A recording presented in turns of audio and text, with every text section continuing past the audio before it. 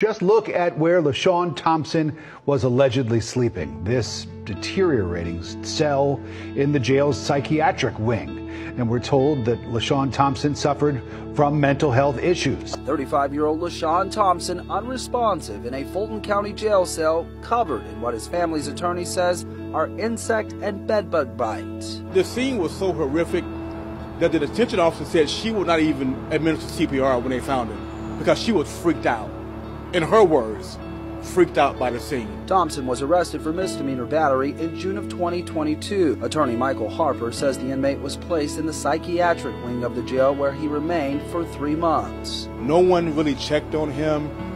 We have some records from the jail showing that they saw he was deteriorating from the medical staff and from detention officers. Thompson was found dead inside his cell on September 13, 2022. An autopsy showed no signs of trauma, while